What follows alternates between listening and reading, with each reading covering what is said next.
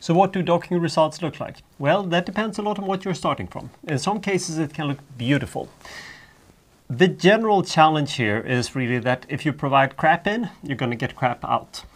And that in particular means that if you have a very high quality X-ray structure, say 2 angstrom or something, then things might work great. But caveat emptor here, 2 angstrom doesn't necessarily tell the whole story. 2 angstrom, that's the resolution of your entire structure, right?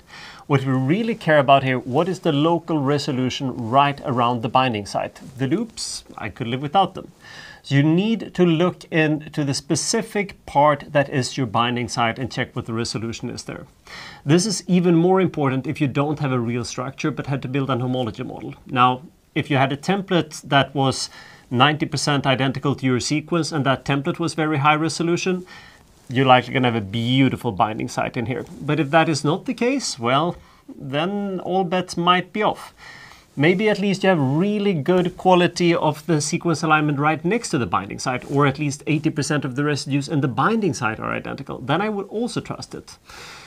Or maybe you have a structure that's undergoing a conformational change or something. Then things start to be a little bit more iffy. On the other hand, this was a COVID target, right? So that at the early part of the during 2020, we didn't really have any choice. We would dock anything we had to it.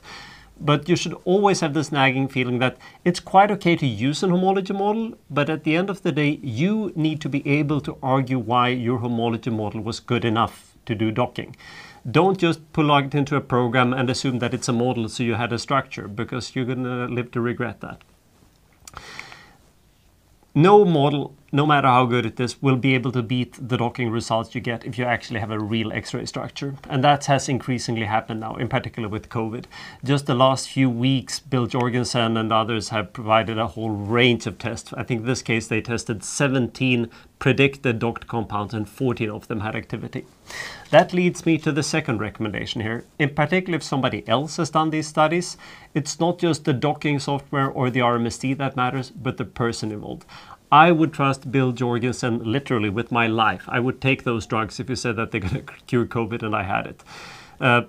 Random publication you found on the internet? Well, maybe, maybe not. I'm not saying those authors are bad. It's just that I don't know them. But Bill, I know that he will have gone through a ton of details, checked, double-checked, triple-checked. And if he says it's true, I would likely trust him. So check where your results are coming from. The devil is in the detail, and you need to spend more time than you think here just looking at a molecular viewer.